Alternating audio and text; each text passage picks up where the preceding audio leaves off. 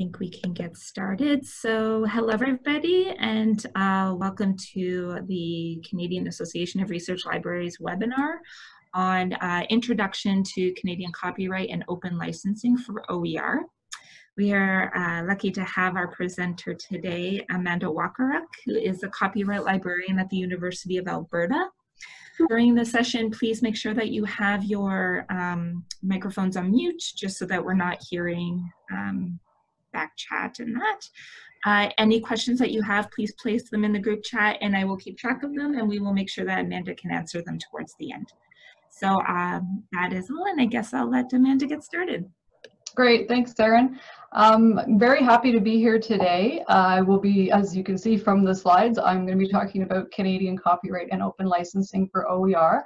I have been working as a dedicated copyright librarian for about just over 4 years now, but I bumped into copyright in many capacities before this, both with my work with government information and also as I was seconded for 2 short-term roles managing a digital repository services system and an OJS platform here at the University of Alberta. So I think it's probably obvious to everyone that I'm not a lawyer and I can't provide legal advice on copyright or anything, but I can certainly talk about what academic librarians need to know about copyright and open licensing, and specifically in the OER environment. Now, because we're being recorded and this webinar mode is not really lend itself to interactivity as much as others, I will be looking down at my notes occasionally, so I apologize for that. That's not something I normally do, but just a heads up there. So I thought I'd start with a bit of a mini lecture about copyright, just so we're all on the same page, and then move into copyright implications about OER in particular. So we'll talk a little bit about ownership, we'll talk a little bit about exceptions to infringement as it relates to the use of third-party content in OER. At the very end, have a short discussion about risk management in that capacity at an institutional level. So we obviously can't dig in any depth into the more sort of interesting areas of copyright. So what I'm going to do at various points in the presentation is link to opening up copyright instructional modules. So you'll see a box come up on the screen, and I won't follow it as part of the presentation, but that's a heads up that there's an instructional module related to the topic I just mentioned, or that was mentioned on a slide, and you can do a deep dive into the issue or the topic through there. These are modules that were created as part of the Opening Up Copyright project based here at the University of Alberta. I've been a member of the content team for that project for the last 3 years. They are very broad in scope and try to reach out to multiple audiences.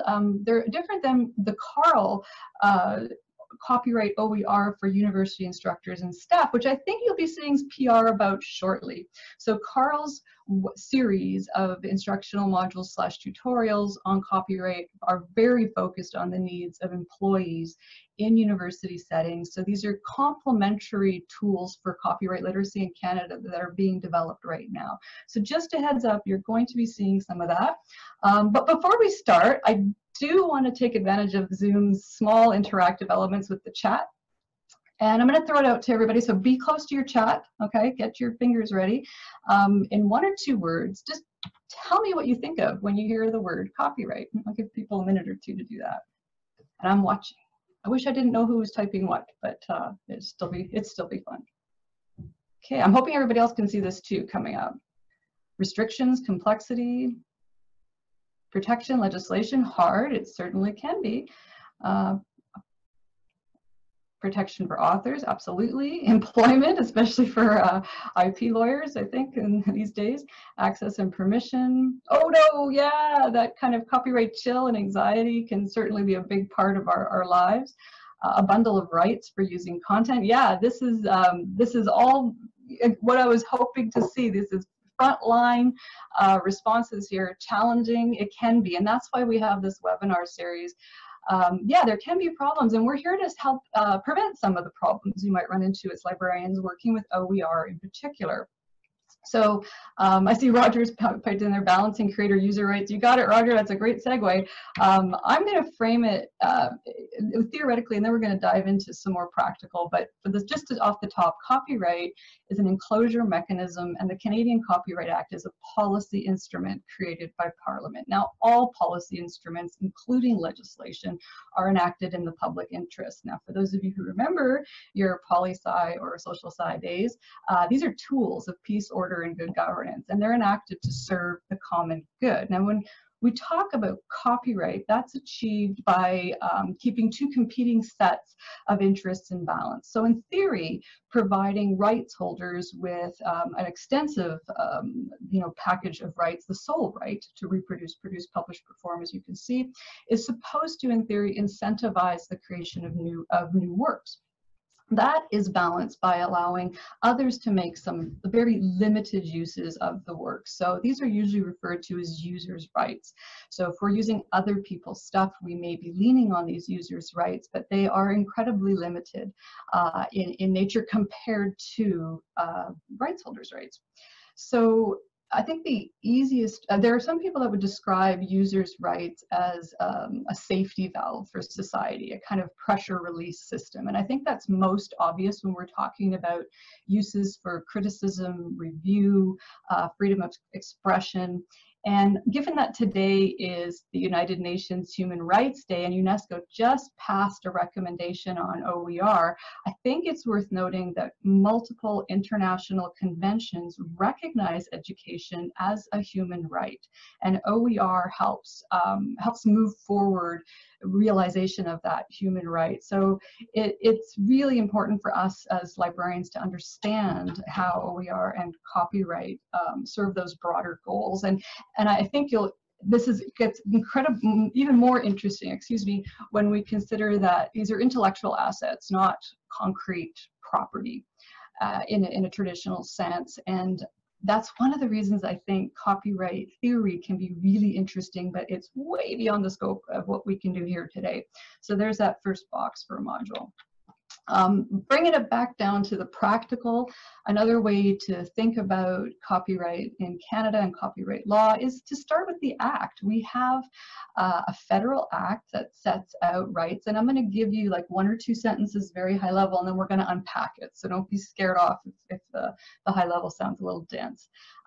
The Act lays out very, very heavy rights, exclusive rights for rights holders in the first couple of sections, and basically says that if you as a user use a substantial amount of a work owned by someone else, it's copyright infringement. So that's could even be me taking a screenshot of the website you see in front of you, unless what I'm doing or what you're doing can be said to be covered by an exception to infringement.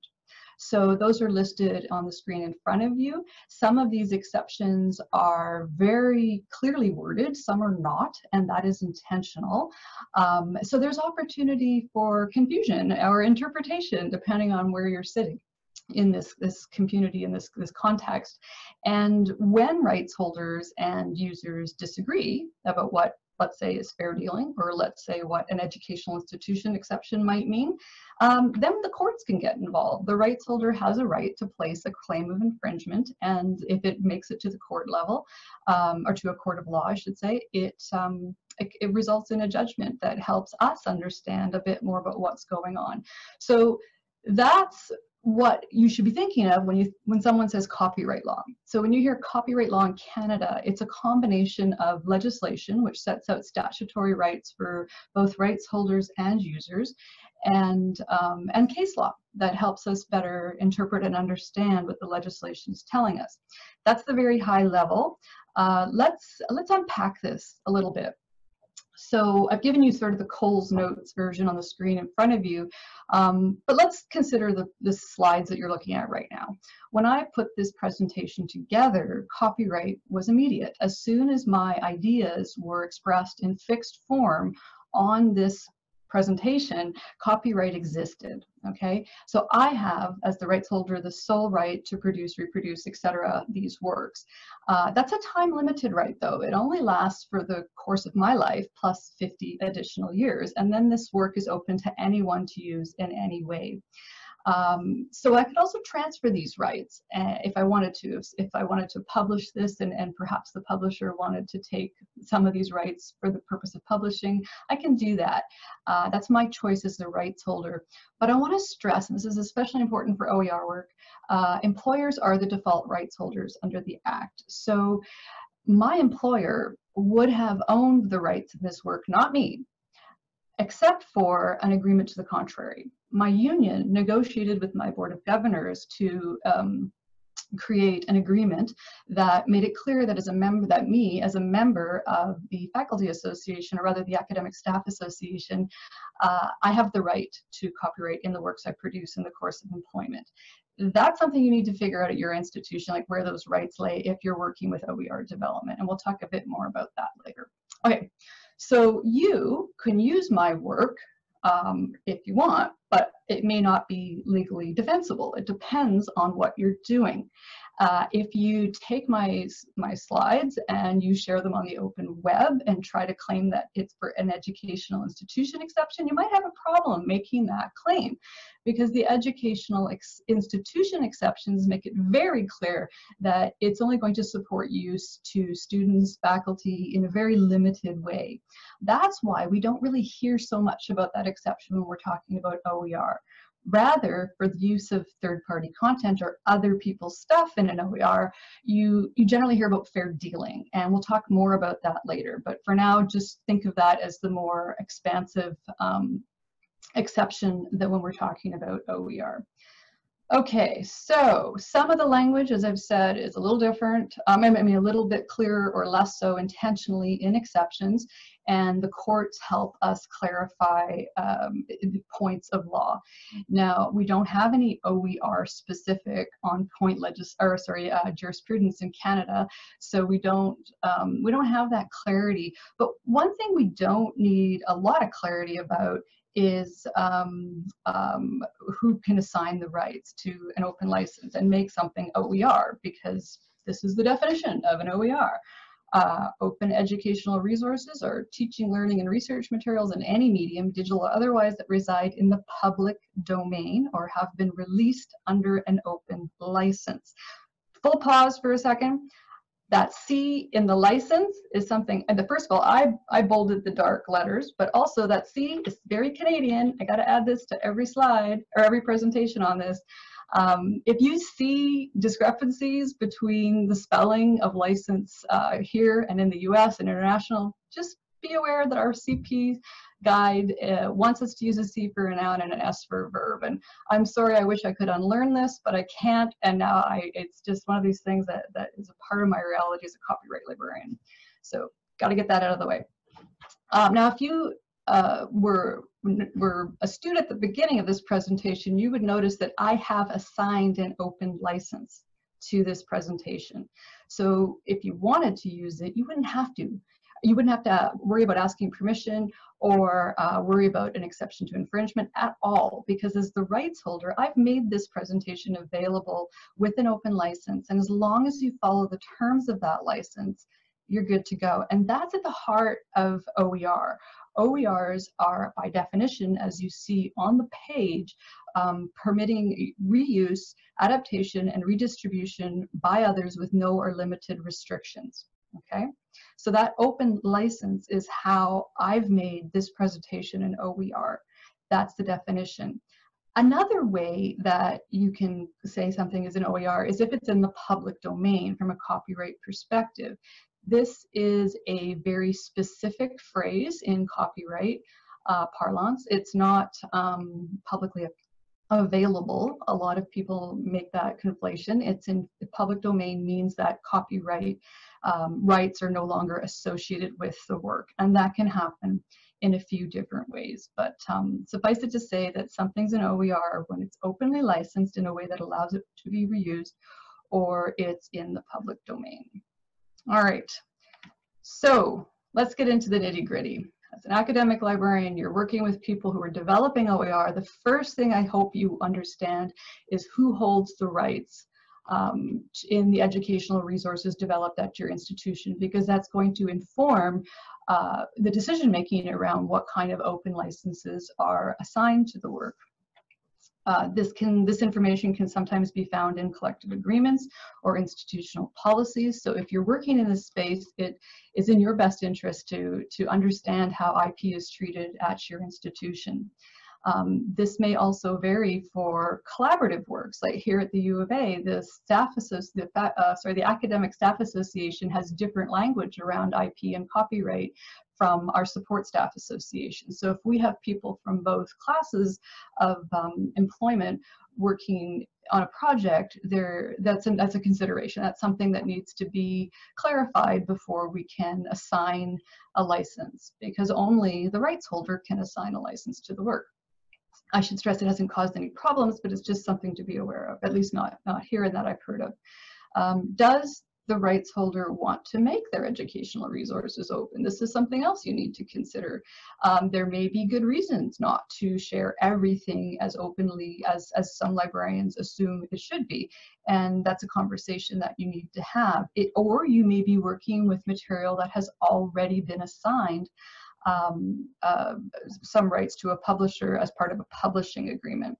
And that's a whole nother conversation. The relationship between publishers and the author is something that actually the Authors Alliance in the US has done a lot of writing about. So at the very least, if you're working with a faculty member who is also publishing the work and wants to make it OER, be aware that the OER basics listed on the screen should be worked to that publishing agreement, and the easiest way to do it often is to assign an open license.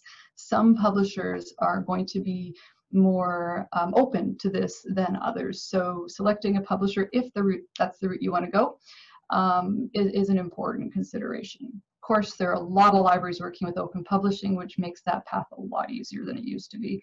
But be aware that if you're working with a publishing agreement, you want to retain the uses that are consistent with OER. So I've been using the phrase open licenses a lot, and I want to be sure that we're all on the same page about what an open license actually is. You can see the definition on the screen there. They basically grant permission to use a copyright protected work with few or no restrictions, and that can allow for uses. So open licensing then is a core infrastructural element of OER. It doesn't change the copyright status of the work at all. It is something that only the rights holder can assign, and it's basically telling the world that they can use that work in specific ways. So that's the difference between other types of licenses, one of the differences between other types of licenses and open licenses. Most licenses librarians work with are between very specific parties. So if you have something, if you're working with a corporation to license library resources, it's very clear who the parties are and what the terms are, etc. Open licenses are similar in that there are terms of use that need to be respected, but the difference is that it's between the rights holder and the whole world. So in that way, it's open. Also open because those terms of use are generally providing very few restrictions, and hopefully they're providing uses that make it clear that those 5 R's are available. All right, so Creative Commons licenses are the most common OER open licenses, but not all Creative Commons licenses are actually OER compatible. We're going to get into that in a moment, but for now, I just want to make it clear that Creative Commons is 3 things, as you will learn if you take the CC certificate, which is linked at the end of this presentation. First of all, in my mind anyway, it's a global network and a movement. So it's a community of practitioners and legal experts, educators, advocates that come together, hopefully, virtually, definitely on Slack and other channels, but also in person at the summit every year. And they talk about the open movement and their role in it, etc. CC is also a nonprofit organization that is dedicated to building a globally accessible public commons of knowledge and culture. So that's sort of their mission and their mandate in the world. And one of the main ways they do that is by creating a set of legal tools that we keep talking about, these open licenses. I kind of went over this already, so I'm not going to belabor the point, but it's there for your notes. Interesting side note, CC was a response to a legislative change that was seen as an overreach on the part of rights holders in the US, and there's a lot of information about the history of Creative Commons on the certificate program. Really interesting sort of snapshot of what was going on in the States and now the world, because I should mention that these are internationally respected licenses that work with different national systems of copyright law. So that was intentional, and there's much more about that on the course if you're interested. Okay, so these are the licenses on the screen. I'm just trying to move stuff around here. I've taken this actually from a book that Rajiv edited that he talked about last week. Cable Green created this image, and if you've never seen this before, I've been told they look like hieroglyphics, that they're a little dense and a little hard to understand. But basically what you're seeing are what we call buttons. These are Creative Commons buttons that tell us as users what the rights holder is okay with us doing. So the CC obviously means Creative Commons, not carbon capture or whatever other CCs might mean to you. And then the little circles to the right of the CC tell you which specific elements the rights holder has assigned in the license. So by simply means attribution. And we're going to take a closer look at CC BY in a second, but for now it's enough to just know that if you see a CC BY, you have broad uses available to you, but you must provide attribution. You must allow for that impact aspect of the visibility and impact. We hear a lot about open licenses improving visibility and impact, and that's very true. But for impact to be part of the conversation, attribution is essential. So that's what this license is saying. We move down to the SA, which is the little circle. Basically means that if you use this work and you change it, you adapt it to the point where it stands alone as a new work, you must provide attribution, but also assign the same license to it, okay? So the next one down is CC BY NC, so non-commercial is pretty much what it sounds like. This is something, and you see that the line is through that $sign, so it means that commercial uses are not supported by the license, but they would be if it was just a CC BY license, right? And then we have combinations of these things, so CC BY and CSA, and finally, the two that are not OER compatible at all. And that would be the element no derivatives added to either the standard CC BY or CC BY NC. So if someone has assigned a no derivatives license, that means that you as a user cannot share adaptations or derivative works made from the original, based on the original. And that's important for us to know as OER practitioners, because it's not compatible with the 5 R's, right? You can't remix and share. So those are not OER compatible, and that's can cause confusion and is important. Another thing that can cause confusion is that the SA and the ND only trigger when a work has been adapted. So if you're including an image in an OER and it has an SA license, that's okay. You don't have to assign the entire OER textbook or whatever it is with the same license if you're not changing the work. They're not changing the image, rather. You should say it's best practice to make it clear that that image has the SA license, but if you're not adapting it, you're not triggering that element. And that's an important distinction that I've seen cause a lot of confusion. Another thing that can cause a bit of confusion is that public domain status at the top. I kind of left this to last. It is certainly the most free, and as we know from earlier conversation, public domain means that there are no rights associated with copyright associated with the work. But that marker that you see on the screen indicates that it doesn't tell us how the work came into the public domain. It just says that someone has determined that it's in the public domain. There's also something called a CC0 waiver, which if I see it would tell me that the rights holder has waived their rights. So the public domain status could be the rights holder waiving the rights. It could be that the term has expired. It could be something else. So I'm not sure if that's useful, but just a side note that doesn't seem to get covered in other spaces. So this is a suite of licenses from Creative Commons that you're probably going to bump up against as you're working with OER. And it's only those four, CC BY, CC BY SA, CC BY NC, and CSA BY, that are OER compatible. So keep that in mind when you're working with faculty that are developing new content. All right, so as I promised, we're going to take a close look at that CC BY license. And as you can see from the language, it says to us as users that we are free to share, copy, and redistribute the material in any medium or format, adapt, remix, transform, and build upon the material for any purpose, even commercially. So those are pretty broad uses. It basically would support anything you're doing with an OER. It also says that the licensor cannot revoke these freedoms as long as you follow the license terms. So it's permanent. Once this CC BY license is on there, that's it. It's out there with those permissions. And as somebody who's developing OER, it's your response. I think we're responsible to make sure the rights holders understand that when they're assigning these licenses, they are irrevocable and allow for very broad uses. Now, obviously, there are some terms associated with this, and with the CC BY, they're pretty straightforward. Really, you must give appropriate credit, which is just good academic practice anyway, of course, but that is the term of this license. So if you're going to use this work, you must provide attribution, which they define as appropriate credit, provide a link to the license, and indicate if changes were made.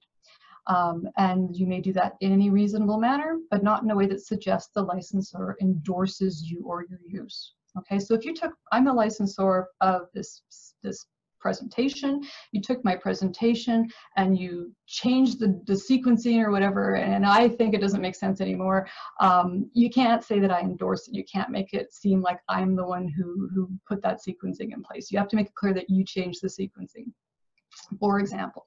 And you may not apply any additional restrictions. So they note technological measures here and other legal restrictions that would prevent other people from using the work in the way I wanted them to, or I wanted to make sure they could. So an example here would be assigning or using DRM that prevents people from making copies. So if you crack down or limit people's ability to copy the work, then that's not supporting the license. And as the rights holder, theoretically, I could make a claim of breach of contract for the terms. And there's a lot more information on that on the Creative Commons website. Yeah, so that's about it. There are a couple notices here that are worth noting. So telling the user they do not have to comply with the license for elements of the material in the public domain. So a lot of the photographs I've used in this presentation are actually Pixabay and CC0, and I note that at the end, so that's not going to be subject to the CC BY license I've applied to the whole thing. And or where your use is permitted by an applicable exception or limitation. So the license is there and giving us way more freedom to reuse this material than the all rights reserves default status of copyright in Canada. But it doesn't prevent you from leaning on the exceptions to infringement if those exceptions allow for uses that aren't covered by the license. But I think in the OER realm, that's rare. CC BY is usually providing us with pretty much everything we need to reuse and remix and create new OER. What else have we got here? Okay, no warranties are given. The license may not give you all the permissions necessary for your intended use, and this is something that we bump into in other ways, of course, as well. So this isn't talking about publicity or privacy or moral rights. Those are different conversations that, honestly, I don't see a lot of space in this presentation for, but we can talk about that if you're interested. All right, so that's the most permissive of the CC licenses, completely supportive of OER use, either as a user or as a developer of OER materials. This is the most restrictive of the CC licenses, the CC BY and C and D. So it says, yes, you are free to share and copy, but then things change a little bit when we look at the terms. Attribution's still there, nothing's changed there. Non-commercial's been added, which is fairly straightforward, although I can answer questions if you disagree that it's straightforward later. No derivatives, this is the big difference. This is why the license is not compatible, because it says if you remix, transform, or build upon, you may not distribute the modified material. And an OER is not an OER if you can't distribute it. right? So everything else is the same. So that's the big distinction there. Just watching the time. All right, so we heard 2 weeks ago, oh gosh, I've blanked on her name. I think it was Josie. Josie was talking about accessibility issues related to OER and how overcoming some of the barriers requires leaning on technology, which is fairly simple, but it's still a threshold, a bit of a barrier. Rajiv talked about institutional policies last week, and of course that takes some institutional support to make that kind of work happen. And I just want to sort of lead by saying this slide by saying that OER is really just about willingness. Like the signing a CC license to create an OER is really just about willingness of the rights holder, because groups like CC make it super easy to assign a license. There's no registration process. You simply pick the license that is appropriate and you mark it with the CC button. They've got a really easy to use choose a CC license feature on their website. You just put it on the material, make sure it's linked back to the license deed so that the user can read it, and that's it. So really the only barrier to creating OER from an intellectual property perspective is willingness and obviously the rights in the first place. So if you're the copyright owner, if you own the copyright in the work, it's really just about willingness after that. Assigning a CC license is very simple. And it's best to inform people who are using your work that it exists. So I've just pulled something down off the Commonwealth of Learning website. This is a book produced by Sanjaya Mishra and in association with the Commonwealth Education Media Center for Asia. You can see on the page, the next page after the title page, there's actually the CC by SA license, and then they've made it very clear who the copyright holder is, and that's important and useful. I didn't do it on the front page of this presentation because my name was right there. It's pretty clear who, in my mind, who the rights holder is. I hope that's clear, but this really is the best practice here. They've provided information about the rights holder, and they've made it clear that they're making it available under the CC by SA license. That's the best practice, because when you're using other people's work, you want to know what they are okay with you doing, and this makes it very clear. It's not always the case. And now I want to move into talking about copyright and using third-party content in an OER. Now, if you haven't heard that phrase before, third-party content, it's just a kind of a legal way of saying work for which you do not hold the rights, okay? So the easiest way to do this, to include other people's work in an OER, is just to find content that's already available for that use. And we'll talk about that. Or you can ask the rights holder for permission, and there are templates that I'm going to share with you that help you do that. Or you can assess whether a statutory exception to infringement might apply to your use, and that gets a little grayer. So we're going to cover the less gray stuff first. The easiest thing to do really is find content that is available for use in an OER. And we've talked a lot about this already, so I'm not going to belabor it. There's a link here to a copyright term flowchart that we created here at the U of A. We'll probably be updating it in January or thereabouts. So if you want to figure out if something is no longer protected by copyright, that is what you would do. Also, if you're not using more a substantial amount, then it's not protected by copyright. If it's an insubstantial amount, you don't have to worry so much about copyright. But that is something that is interpreted as well, and facts aren't covered by copyright. Terms of use that support inclusion in an OER, though, is really probably where the bulk of your material is going to come from, and we've talked a lot about that already. You can also create new stuff, right? Okay, let's see. I'm just looking at the time here. Ask the rights holder for permission to use the work. If you can identify them and contact them, there are templates that I've linked here for your use. If you can't identify them and contact them, there are other things you can do, like applying for an unlocatable copyright owner license from the Copyright Board of Canada. That does take a bit of time, and it's sometimes just easier to find another work. There's so many resources now out there with a CC license that's compatible with OER, and this is just one of the tools. There are many, and again, I'd refer you to the module that's just come up on the screen if you need to dive into that. A lot of conversation about statutory exceptions to infringement in the OER space. I don't have a bullet list here, and this is one of those cases where I couldn't find a good OER licensed image, so I just created one. We have to think about fairness, right? If we're gonna talk about fair dealing and using third-party content in an OER, you have to talk about fairness. And our act doesn't give us a lot of information on this. This is literally what it says in this realm, in this scenario. Section 29 says fair dealing for the purpose of research, private study, education, parody, or satire does not infringe copyright. Well, that sounds great. We know that it allows for use of materials without payment or permission, but what the heck does fair dealing mean, right? Like, how do we know if a dealing is fair? And that's the gray. And as I said earlier, there's no OER case law that we can lean on in Canada. We do know that the courts will use multiple factors in making a fair dealing determination, but you know what? It's got to get to that level if we really want to understand how the courts are going to interpret it with OER.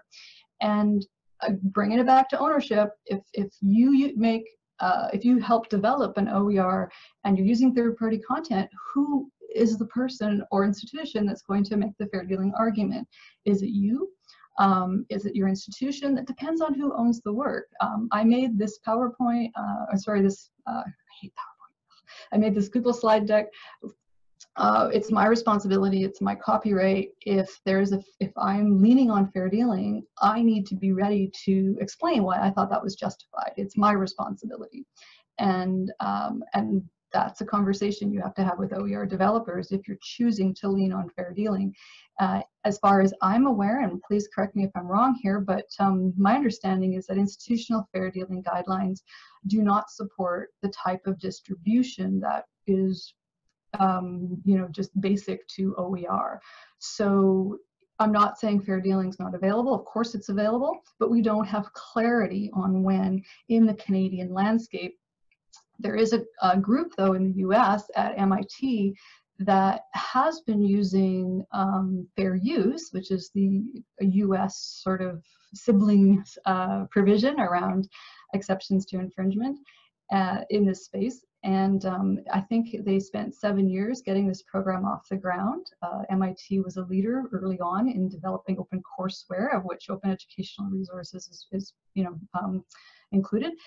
And they do have staff that are trained to make fair use assessments and judgments when including third-party content into their OER. I don't know of any other institution that is exercising that level of risk tolerance. But if you do, I'd love to hear about it. There's a lot more information on the website, and one of the things that they've done is help the people at MIT and others. There's actually a long list of people that contributed to this code of best practices. This is helping them make those decisions about when it's okay to use third-party content in an OER. So that's a really progressive and helpful use of or reliance on user rights. There was a talk a few years ago, then I think it was somebody from Columbia who said that, fair use is not civil disobedience. And I think the MIT example to be leaders in this space exemplifies that very well. But I don't know of any Canadian institutions that are doing anything similar. So there's that. And we come back to the question, is including third-party content in OER fair? I can't tell you if it is or not. It's a case-by-case situation. What we do know from our Supreme Court is that these factors are likely to be considered if there was a case, but there could be others. They're going to ask about what your dealing was, right? What was your purpose? And I think in the space of OER, we can safely say it's education, and the character is very broad. So those, education would lean towards fair dealing, character, broad distribution. Historically, that has leaned away from fair dealing, less fair.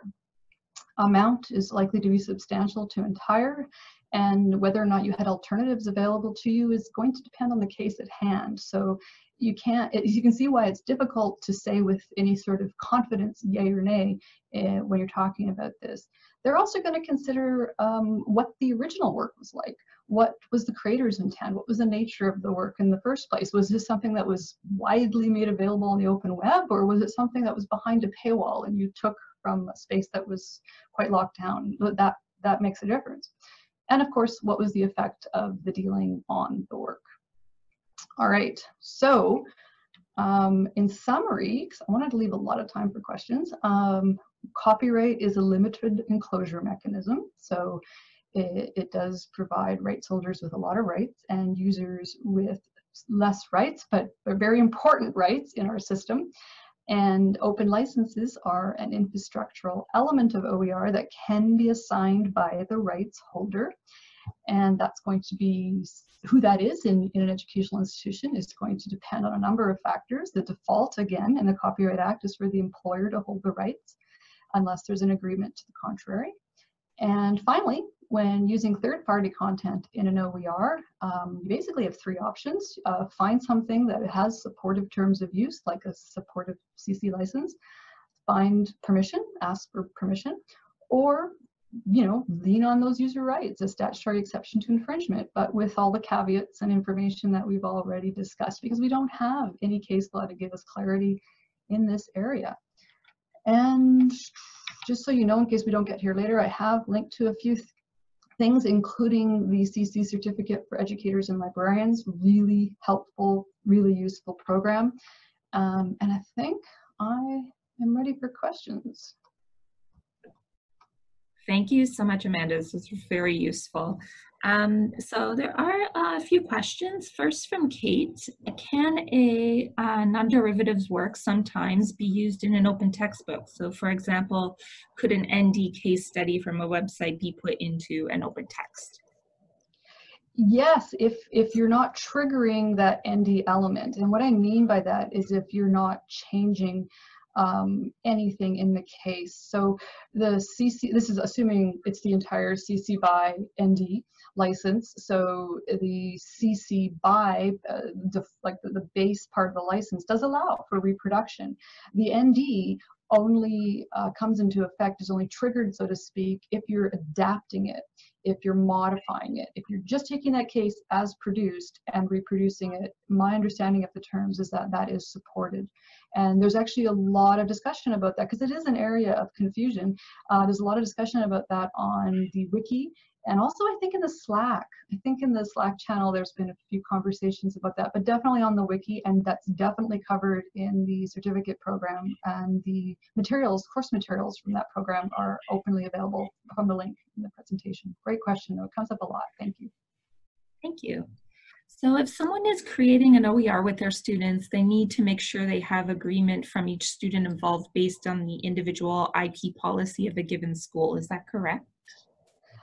It would be dependent on the IP policy at the school, but usually, as I understand it, and certainly here at U of A, the student would own the rights in any work they create.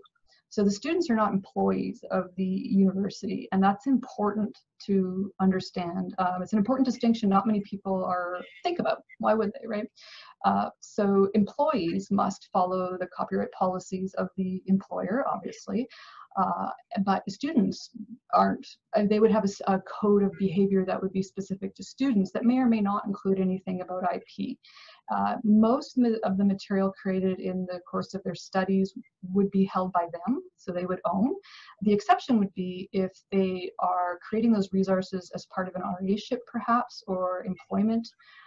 So if they're employed by the library as a student, but they're creating materials, well, there's probably an employment contract and a collective agreement that would specify whether or not that employee held the rights. But if it's strictly classroom-based, assignment, no employment considerations, the student would normally hold the rights. So yes, if the professor, let's say, is assigning a CC license to that work, they can't do that without the student's permission.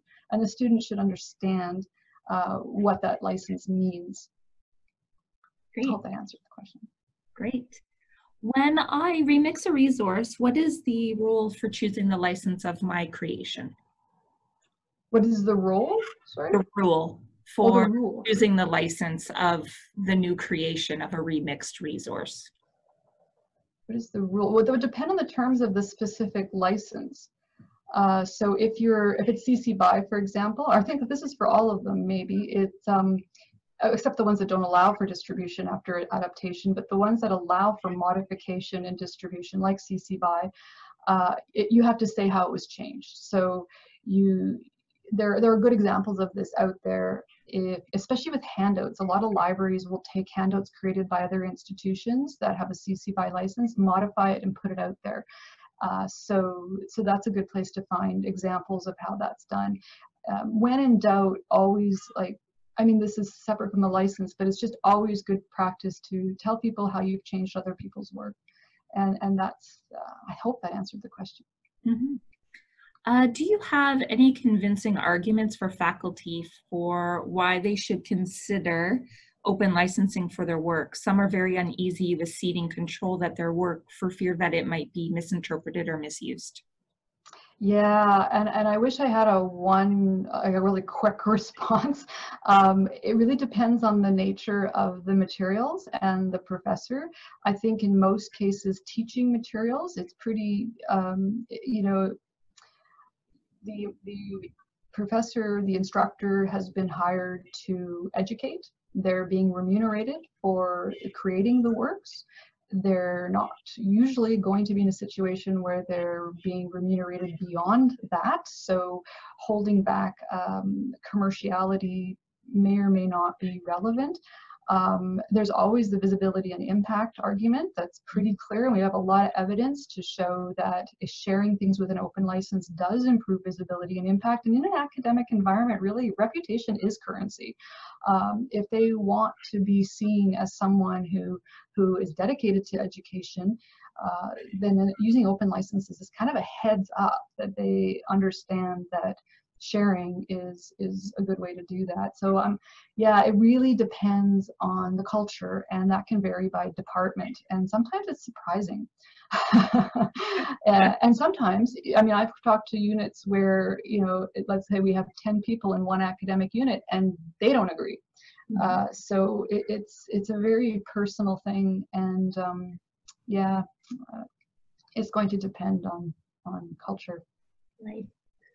So this is a question that I see a lot, so it's good that Eric has asked it, but can I use non-commercial as someone producing content for a course at a university that charges student tuition?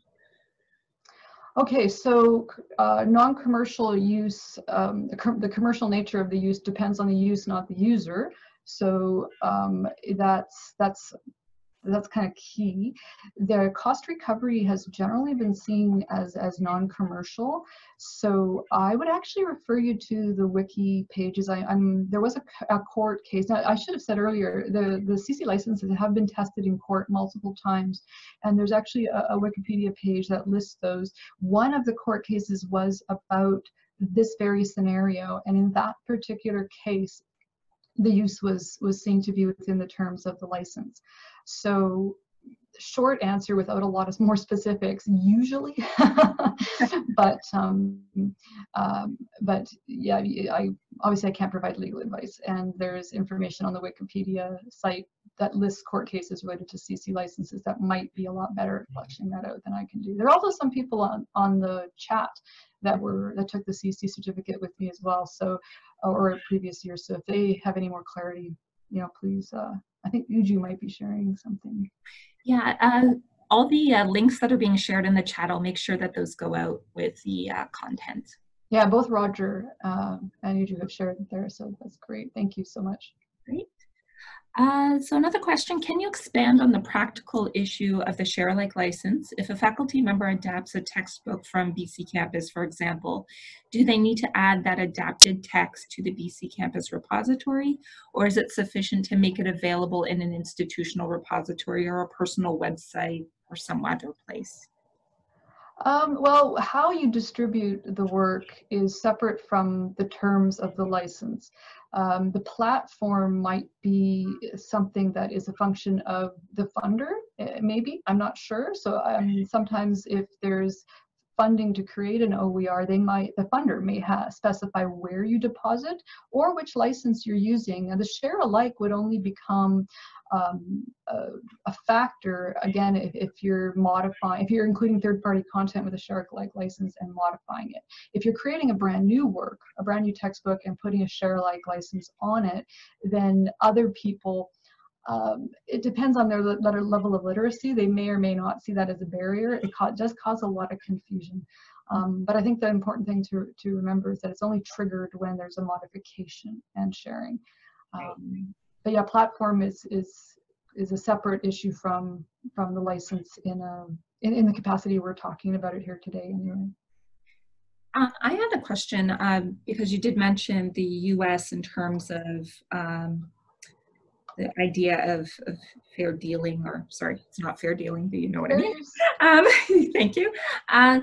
So in Canada, like I think the universities, or at least me here at UBC, is really waiting for an instance of where somebody will push the fair dealing and issue inside of an open education resource. Have you seen that actually happening where people are using content under that notion of fair dealing in an OER?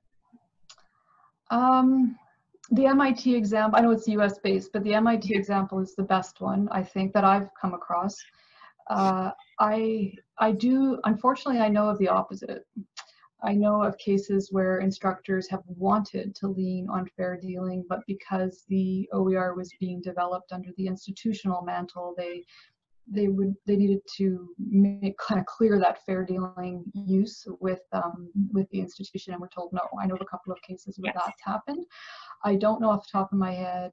I mean, not institutionally. I think individually you could probably find cases, but yeah, I'd love to hear if there are institutions. Yeah. Me too. I think that example is great. It'd be great. You know what would be wonderful is if we could, in Canada, create a code of best practices in fair dealing for open courseware here in Canada. That's probably a first step to, you know, work towards institutional adoption of those exceptions for this purpose. Thank you. So I think that's all the questions that were in the chat. Did anybody else have a quick? Oh, hey, there we go. Lillian's actually got a great comment. Yay, thank you, Lillian. She says, we encourage the use of fair dealing exception for text published on the eCampus Ontario Library. That's fantastic. Can I ask how you assess whether or not a use is fair? Do you have best practices that we could learn from? Yeah, so I'll talk somebody through a fair dealing analysis for any scenario, and we usually try to get somebody to a place where they feel confident that they've done their due diligence with a fair dealing analysis. So we usually rely on the educational exception, or so the educational dealing as well as purpose. And then we sort of just go through the alternatives as well. And then we have some best practices around licensing and statements that folks can use to indicate very clearly what content in their text is being used under the fair dealing exception, or under fair dealing, and which content is openly licensed. We do the same for no derivatives licensed work, as long as they're not making a derivative. That's fantastic. Thank you so much for sharing that. That's a really important first step. So have you had any pushback from rights holders? And the MIT article actually goes into detail about pushback from an academic publisher on this point. So I'm just, yeah, have you had any questions or cease and desist, or sorry, take down note, anything like that? We haven't yet, no. So perhaps we've been lucky, but you know, we always tell people it's sort of a balance of you feeling that you're able to argue your case, and you assessing the likelihood of somebody to be litigious, because the fair dealing is almost always dictated, even though there is a legal structure around it, it's often dictated by the litigiousness of the rights holder and not the actual law itself. Yeah, copyright chill is a very real thing, and the more litigation that is, how do I put this, that is opaque to the average person, the worse I think copyright anxiety and chill become. Fair dealing is supposed to I mean, it's a balancing test, right? It's if the use is serving the public interest in a way that is more important than the rights that are being not taken away because it's intellectual property, but the rights that are being able to be exploited by the rights holder, then the use should be fair. And it's fantastic that those steps are being taken by eCampus Ontario, and I hope that you'll write that up or share it, and that there's some interest to work towards a best practice for fair dealing in Canada. Yeah, we would love that. Excellent, yay! The gauntlet's been thrown there, BC campus.